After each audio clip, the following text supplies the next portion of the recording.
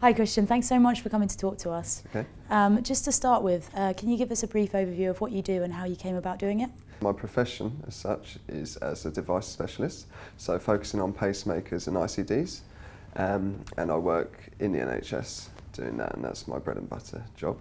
Okay. And I guess why you guys might be interested in me is that I have quite a large online presence with regards to patient information, and educating the masses of people out there who might have pacemakers or are medical professionals that want to know more about pacemakers.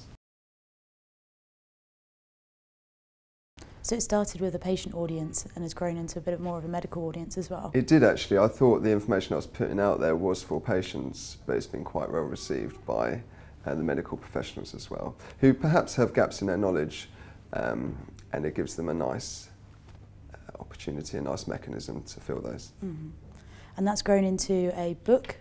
One day, as a medical professional, as we all do, even though we might not admit to it sometimes, is that I had a question in clinic and I thought I'll check Google to find the answer. And I went on Google and I was actually presented with a lot of information, and I started to filter through some of it and found that there was a lot of inaccurate information online, which I guess did concern me a little bit.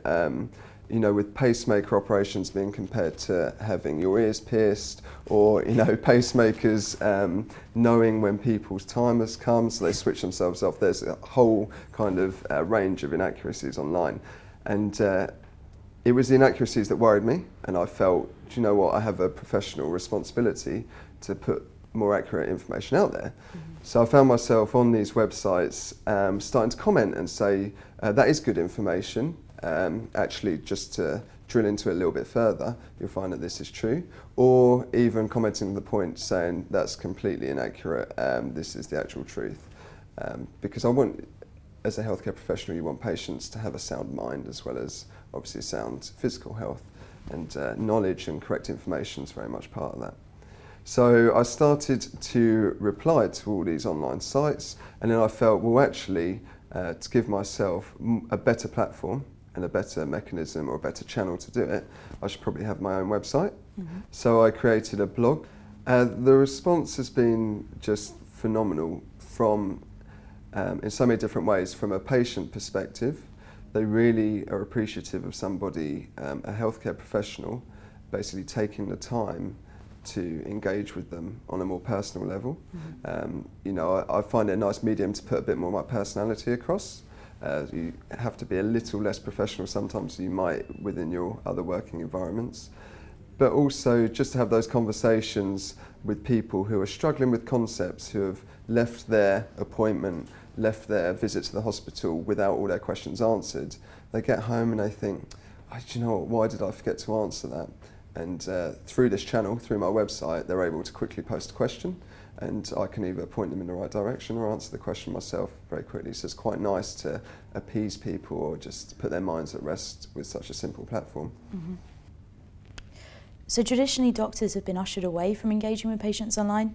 Do you see this as a new trend and something that's going to take a grip?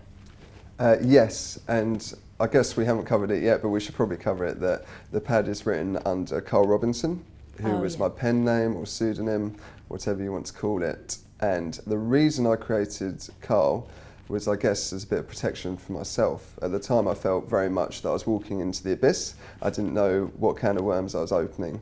And so in order to keep it separate from my professional career, which I felt was advisable at the time, and now I realise that actually they can benefit one another, so I shouldn't do that.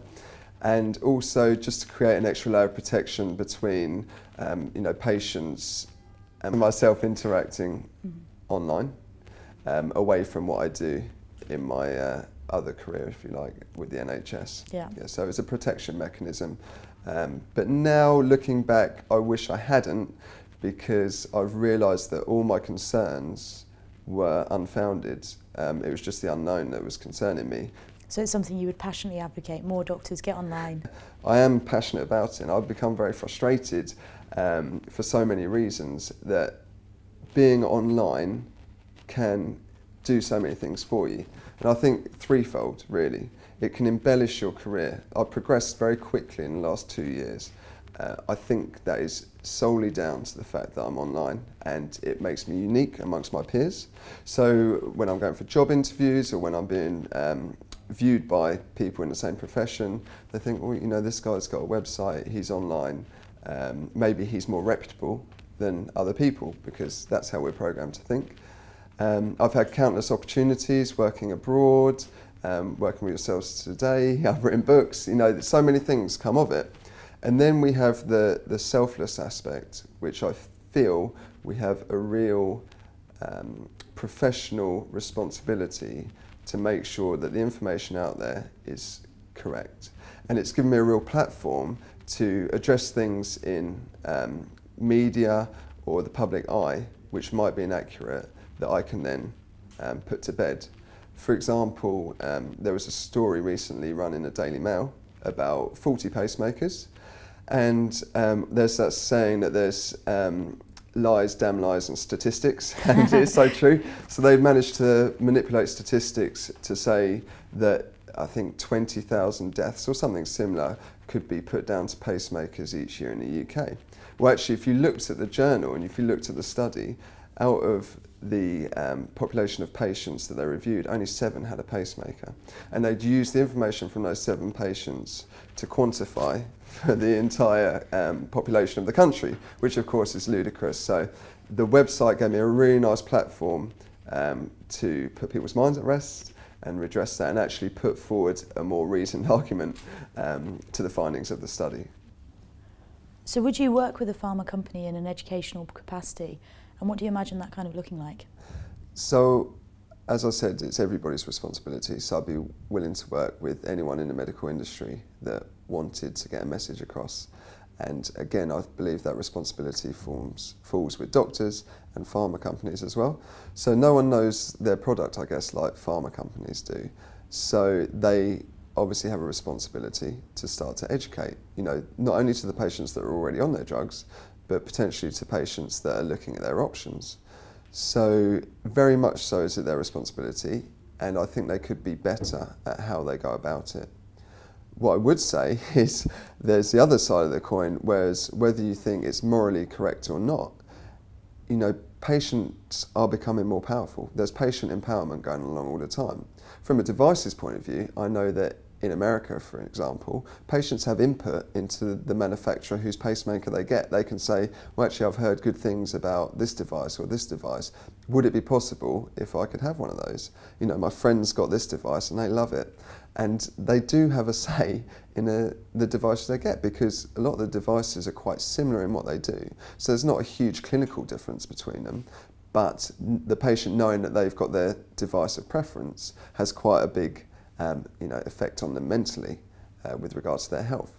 So if you were looking from a pharma company point of view, I'm sure that that traverses to that side as well, where if a patient knows more about their company, their drug, the availability, the side effects, the way it could help them, then it will potentially feed back from patient empowerment and increase sales. So from a pharma point of view, if I was head of a pharma company, which I'm not, unfortunately, I think very much twofold. You have a responsibility to educate people, like I said, we all have, and at the same time, it could be, you know, mutually beneficial to their product as well, to their turnover. So I think it's a no-brainer.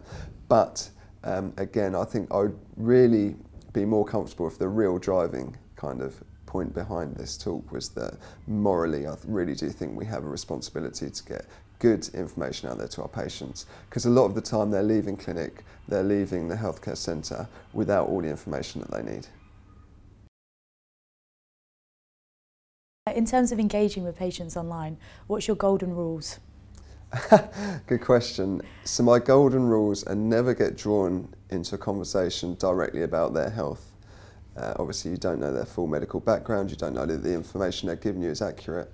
And you also don't know how powerful the things or advice you're giving them or saying might be in their world. so you have to be quite careful. My rules would be, I always feel confident just talking about the science of what's going on. So obviously being a pacemaker specialist, if people say, do you know what, I don't feel like when I exercise that my heart rate increases enough, do you think they should turn my rate response on, which is something in a pacemaker that will increase your heart rate when you exercise? And I'll never say, yeah, you should totally get that switched on, that sounds like a great idea. Instead I'll say, well, that's really for a decision for you to make with your healthcare professional, whatever avenue or form that takes. This is how rate response works though. So there's a crystal inside some pacemakers, and when it vibrates, it knows that you're exercising, or it intuitively thinks that you're exercising, and will increase your heart rate. So I've had the conversation with them and helped to educate them, but I haven't been drawn into a medical two-way conversation about their health. So that's my golden rule, is basically don't get drawn into a conversation about their health directly, but at the same time, don't be afraid to share with them information just about the kind of topic or concept that they're inquiring. Personally, when I started going online, didn't really have a framework for how it might work. And a lot of people that I speak to, especially about social media, is about how they could go about starting to interact with their audience. And essentially, I think that there's a really nice framework, the 3 C's, which is curation, creation, and comment. What that means is that if a patient or another healthcare professional has written something online, you can comment on it, so just join in the conversation and start to open up a discussion with them.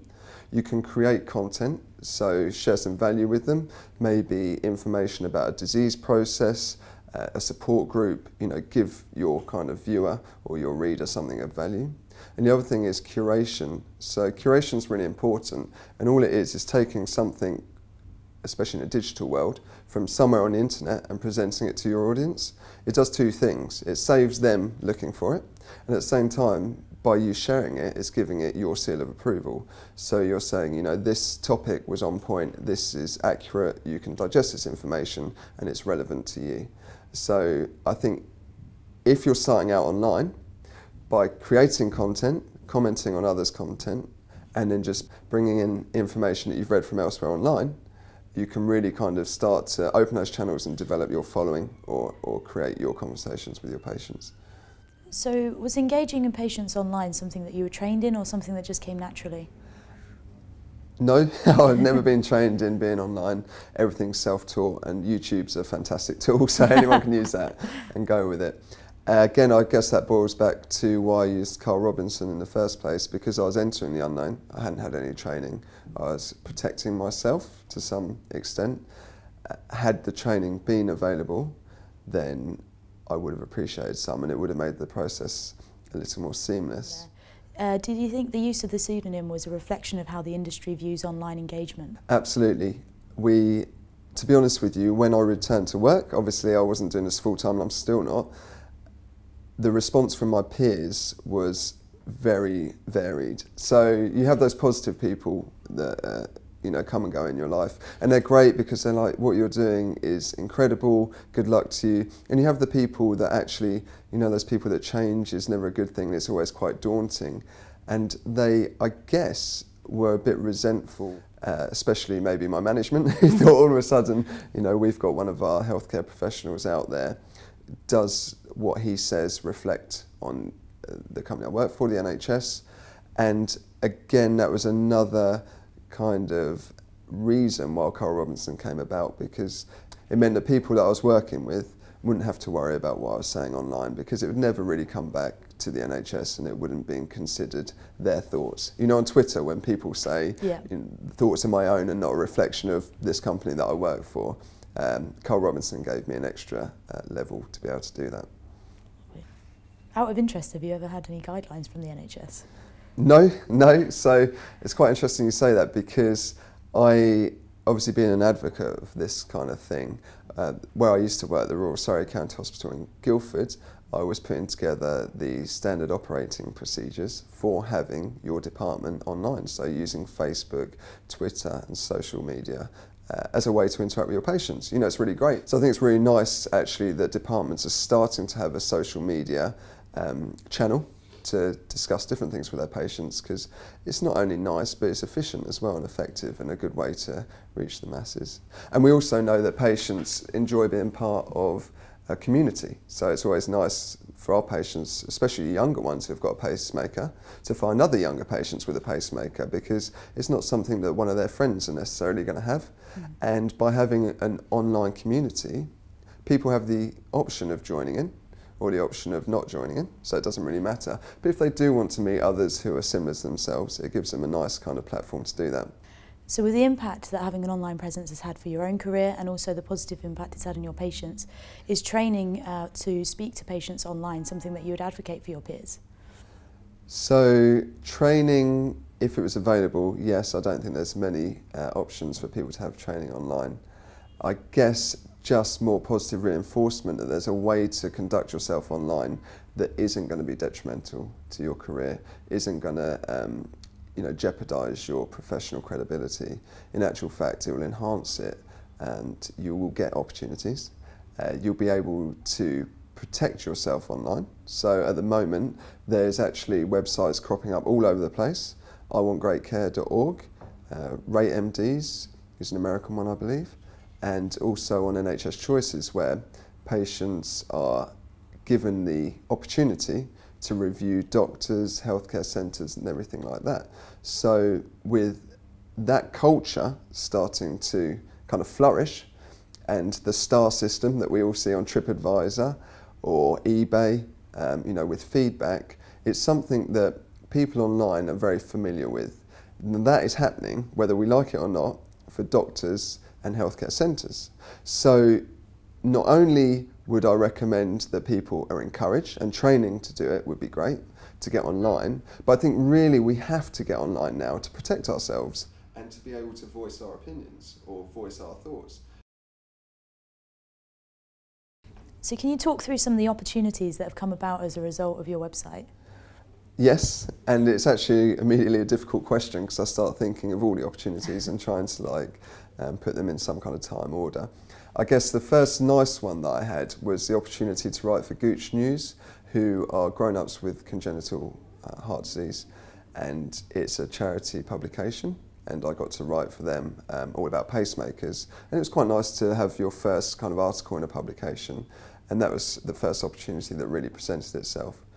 From there, it snowballed, so I've now had the opportunity to work as an educator with the largest devices company in the world, so I regularly lecture for them. I also have filmed a series of pacemaker videos in Austria. With regards to publishing, I've put some books out there. Now, the books started as content marketing, which essentially is just giving people nice, digestible information for free, just for visiting your website or being a part of your community. And they were well received, and I thought, well, maybe I could market these. So I put them onto different channels, and people started to buy the books, and I thought, well, this is great, and they're reaching the right people, and people must be enjoying the content as well. And off the back of that, I was essentially approached by two publishers, almost at the same time, for one of the books, Pacemakers Made Easy, and we were in talks about publishing that book. Now, to have a book published in your field is normally a very difficult thing to achieve. But actually it was presenting itself to me all of a sudden, just because I was online. And in October you're going to be talking at HRC. Can you talk about that a little bit more? Yes, so HRC is essentially the largest cardiology conference in the UK. And every year they talk about a whole range of topics. There's a patient day on the Sunday, and then on the Monday and the Tuesday there's days just for healthcare professionals, obviously sharing their experiences, people delivering talks who are held in high regard in the cardiology world. And as a result of being online, I've been invited to talk there with regards to online presence and whether or not health centres should have a social media channel or their own website, or should be reaching out to their patients through online mechanisms or online channels.